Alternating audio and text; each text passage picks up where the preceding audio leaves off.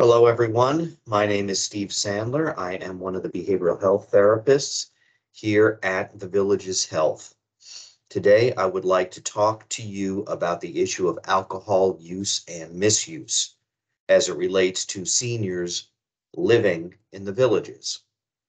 For those of you who suspect that you may be drinking too much alcohol or that alcohol is causing some degree of negative consequence to your life, I hope you find this presentation to be helpful.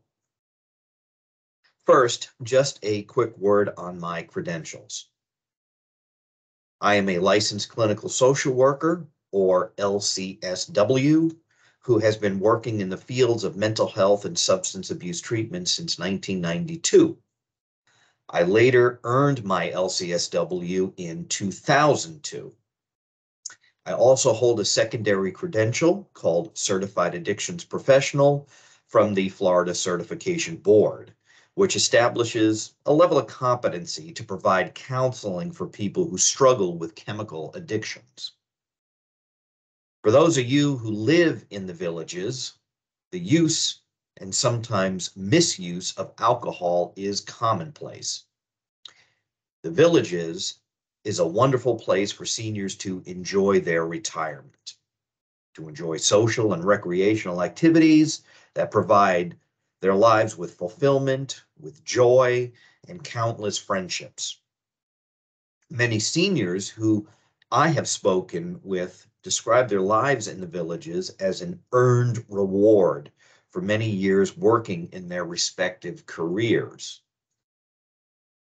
For some, the use of alcohol is merely an occasional treat that helps them to relax and to enjoy time with their friends. However, for some seniors, alcohol is becoming or has already become a problem in their lives. Some villagers are wondering if they need to cut back on their alcohol intake in the interests of their overall health and wellness. However, some villagers may be struggling with a more serious and or long-term alcohol issue that needs more active attention and perhaps even formal treatment intervention. So let's take a look at this issue of alcohol use in the villages. The Villages is a drinking community with a golf problem. This quote is from a March 2014 article published in the Villages News titled, "Has Happy Hour Become a Hazard?" where the culture of alcohol use within the villages was discussed, offering this above description. Also, it included this phrase: the generous flow of alcohol everywhere you go, describing and acknowledging the presence of problem drinking behavior within the villages. The same Villages News article also cited the National Institute on Alcohol Abuse and Alcoholism, which recommends that people over age 65 should have no more than 7 drinks a week and no more than 3 drinks on any one day. With the manner in which happy hour drinks are sold in the villages, meaning good old 2-for-1, drinking at happy hour locations could easily put seniors over this recommended daily intake. So for many seniors living in the villages, their use of alcohol is relatively moderate, meaning controlled and not resulting in any significant life problems. However, for some villagers, their use of alcohol may be more of a health and or situational concern. So, some program objectives. We are going to be reviewing some statistics on alcohol use and misuse. We are going to be exploring what is considered too much alcohol intake for seniors. we're going to be reviewing the negative health consequences of excessive alcohol use for seniors. Also, we're going to be taking a look at the clinical criteria for a diagnosis called alcohol use disorder, or AUD. Also talking about making that decision to either quit or to cut down on your drinking.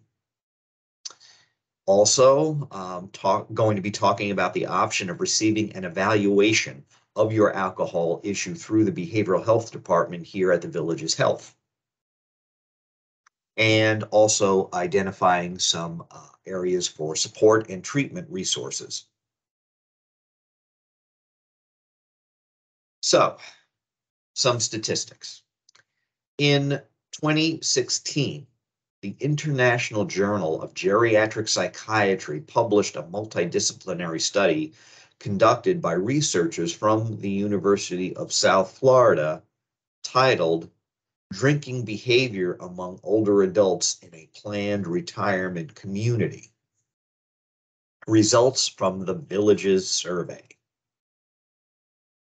These researchers surveyed 11,100 Villages residents, and the researchers found that hazardous drinking was reported in 15.4% of the respondents, which is somewhat higher than the general population of older adults, where drinking is around 10% of the population. So what this research finding shows is that if it feels like a lot of people in the villages are drinking heavily or in a hazardous manner, this research is supporting that observation. So is my drinking becoming a problem? Although the use of alcohol in the villages is very common, you may be wondering if you are drinking too much.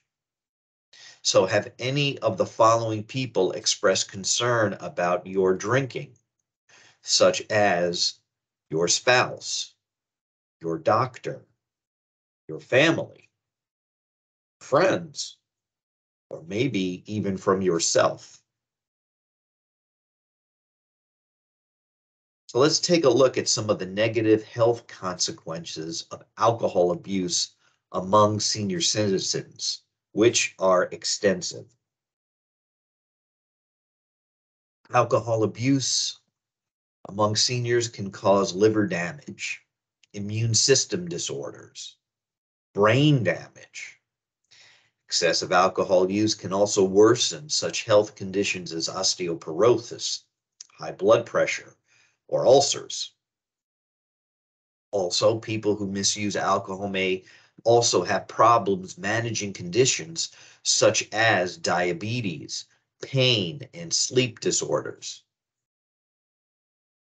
Excessive alcohol use can also increase the risk of cancers of the oral cavity, esophagus, larynx, pharynx, liver, colon, and rectum. And also, excessive alcohol use can cause forgetfulness and confusion that may be mistaken for Alzheimer's disease. So how much is too much alcohol? Well, first, let's start by talking about what is considered a standard drink. So in the United States, a standard drink, also known as the alcohol drink equivalent, is defined as any beverage containing 0.6 fluid ounces or 14 grams of pure alcohol. Although the drinks pictured here are different sizes, each contains approximately the same amount of alcohol and counts as one U.S. standard drink or one alcoholic drink equivalent. So basically, 12 ounces of beer equals 8 to 9 fluid ounces of malt liquor equals 5 fluid ounces of wine and equals 1.5 fluid ounces of a shot of hard liquor.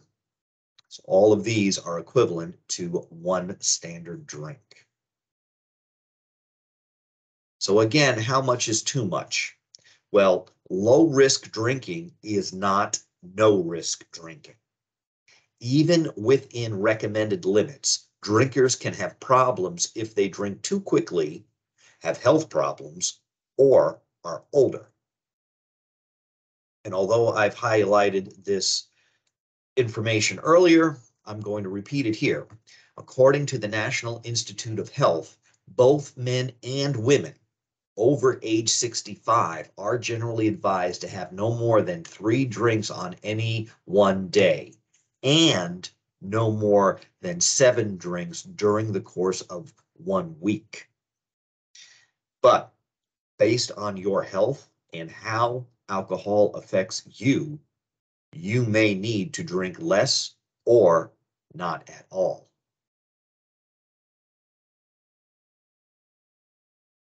Now, what is considered alcohol misuse? Well, alcohol misuse, which includes binge drinking and heavy drinking, increases your risk of harmful consequences, including being diagnosed with alcohol use disorder or AUD. The more drinks on any day and the more alcohol misuse over time, the greater the risk. The National Institute on Alcohol Abuse and Alcoholism, also called NIA, defines binge drinking as a pattern of drinking alcohol that brings blood alcohol concentration to 0.08% or 0.08 grams of alcohol per deciliter or higher. What that means is for a typical adult, this pattern corresponds to consuming 5 or more drinks if you're male, or 4 or more drinks if you're female on any given day. Some more information from the National Institute on Alcohol Abuse and Alcoholism. According to a 2017 NIA analysis, alcohol use has steadily increased in the population aged 60 and above over the past 2 decades, particularly among women.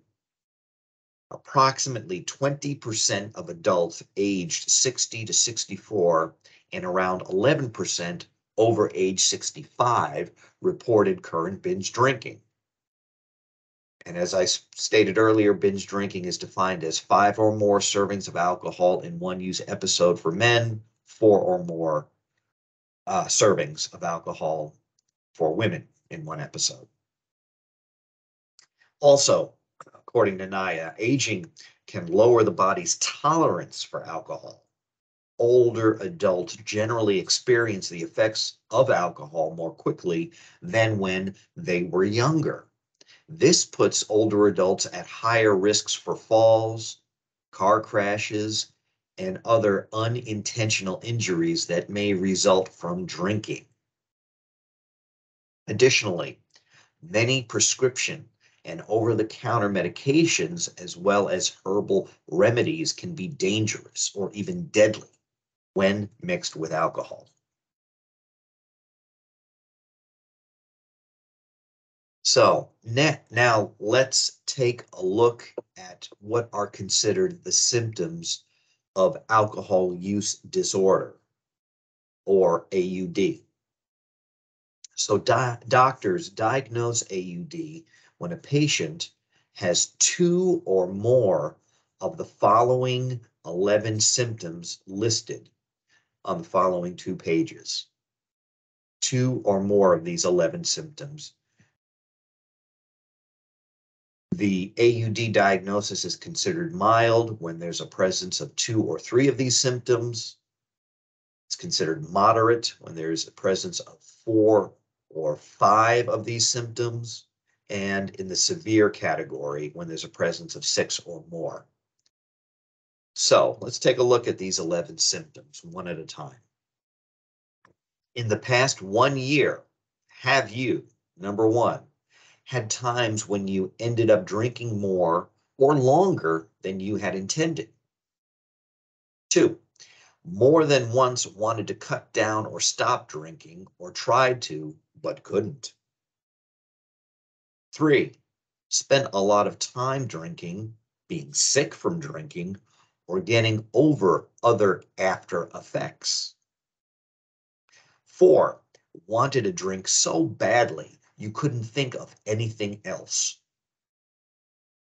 5, found that drinking or being sick from drinking often interfered with taking care of your home or family, or caused job troubles or school problems. 6, continued to drink even though it was causing trouble with your family or your friends. 7, have you given up or cut back on activities that were important or interesting to you or had given you pleasure in order to drink? 8, more than once gotten into situations while or after drinking that increased your chances of getting hurt, such as driving, swimming, using machinery, walking in a dangerous area, or engaging in unsafe sexual behavior.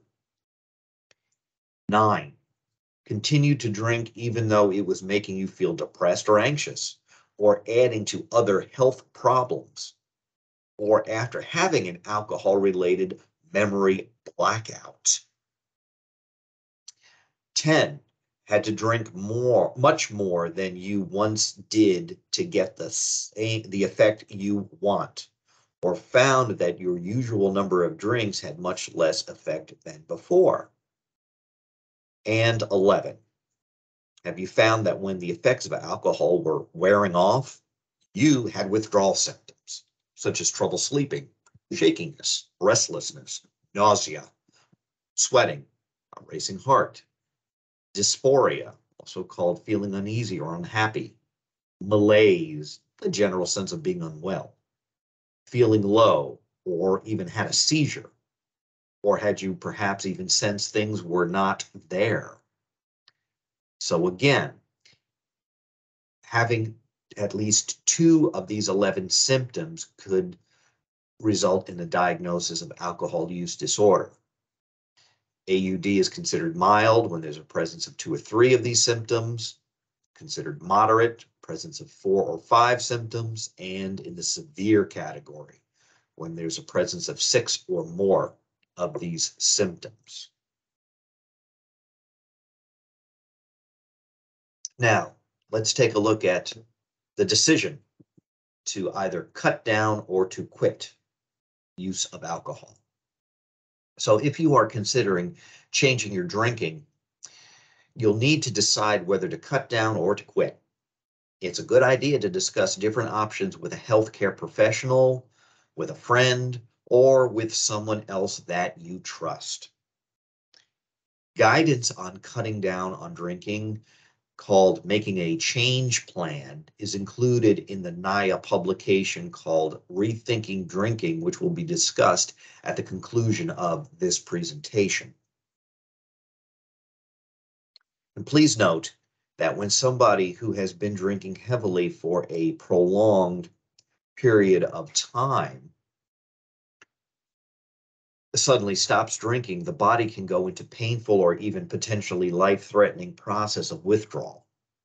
Symptoms of withdrawal, as we discussed just a moment ago, can include nausea, rapid heart rate, seizure activity, or any other number of problems. So it is a good idea to seek medical help to plan a safe recovery. Inpatient detoxification treatment may be necessary. Doctors can prescribe medications to address these symptoms and make the process safer and less distressing for you. However, quitting drinking is strongly advised if you have tried cutting down your alcohol use in the past, but could not stay within the limits that you had set for yourself. Also, quitting is recommended if you've been formally diagnosed with AUD in the past or now have active symptoms. Also, quitting is recommended if you have physical or mental health conditions that may cause or being worsened by your drinking.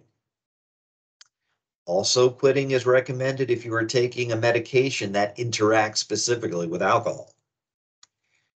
If none of the conditions above apply to you, then it's a good idea to talk to your doctor to determine whether you should cut down or quit based on factors such as a family history of alcohol problems, your current age, or a history of drinking related injuries, or symptoms such as sleep, chronic pain, depression or anxiety disorders, or any sexual dysfunction. And you can also consult with a qualified professional, such as myself. If you are struggling with an alcohol issue, consider meeting with a qualified mental health or substance abuse professional to discuss how you can get help and support.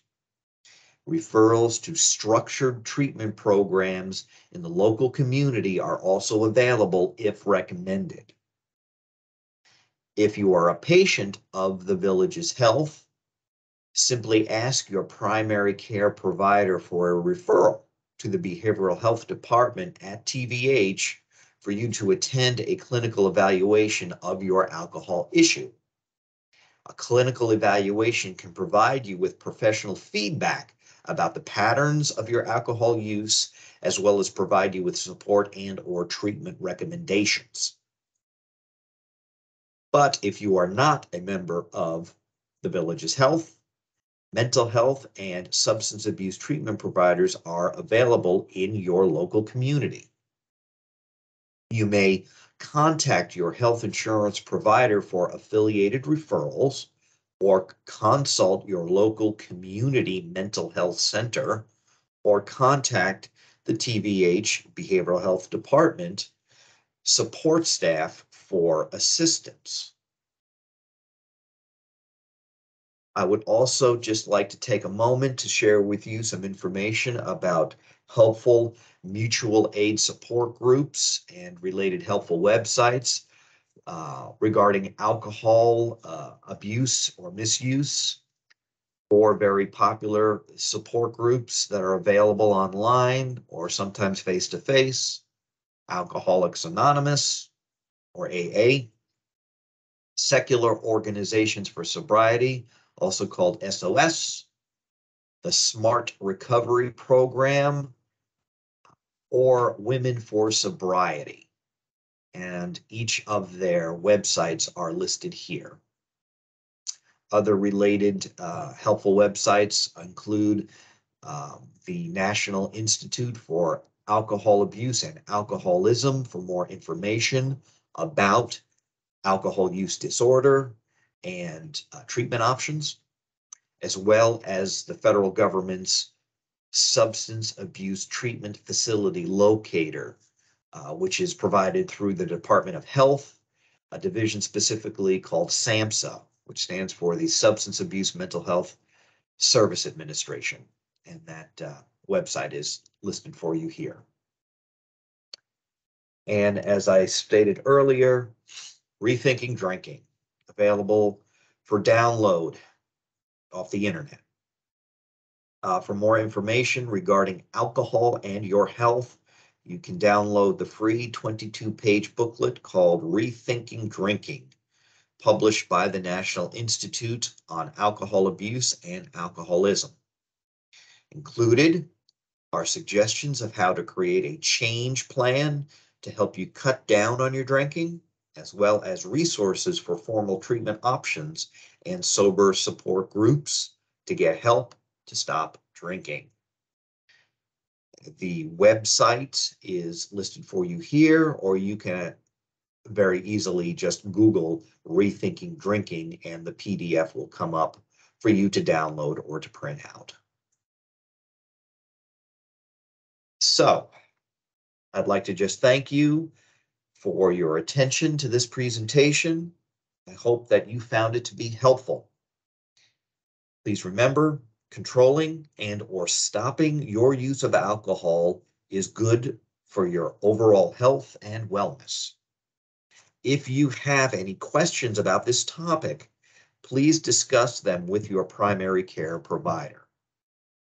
As a patient of the Village's Health, your doctor can refer you to the TVH Behavioral Health Department for guidance, support, community resource referrals, or to attend a clinical evaluation of your alcohol issue with me. So thank you once again, and I hope you have a wonderful day.